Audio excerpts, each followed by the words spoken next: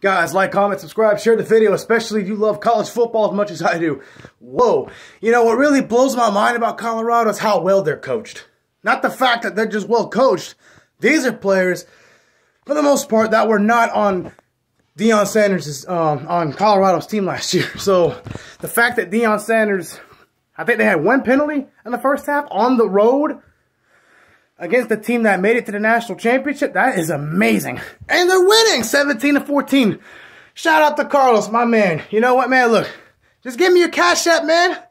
I'll give you the $100 if y'all beat TCU. You still got to play a second half. But look, Colorado has already shown me a lot. They're well coached. They play hard. Really fast special teams guys. Sanders is a really good quarterback. He's very patient. He knows how to extend plays with his legs. Travis Hunter is a beast.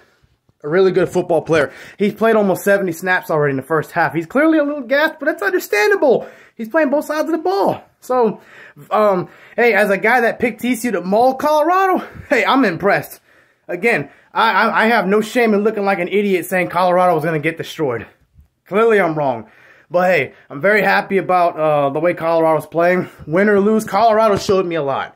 Not just for this game, but in the rest of this season, but for the near future. They're competing, they're here to win. And like I said, I did say they're going to beat one team they got no business beating this year. It might be TCU, who knows? Hey, shout out to Deion Sanders and his team. They're playing really good. Here, again, Deion Sanders has not worked with these players for a full season yet. You know, so he's done a heck of a job coaching them up, getting them ready to play. So, shout out to them. If I lose this bet, I got no problem with it.